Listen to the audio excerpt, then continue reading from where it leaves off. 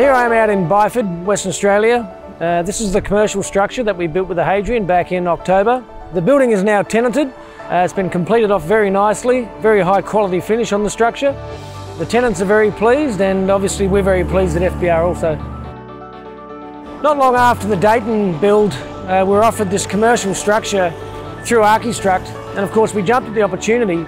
Even though there were a lot of world firsts for the Hadrian in this build, we did a lot of things differently that were able to obviously meet spec for the engineers and all the regulators.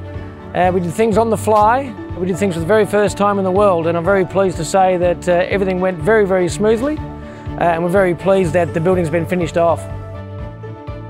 This is a great achievement for FBR, to see a full-size structure utilised and tenanted in the real world.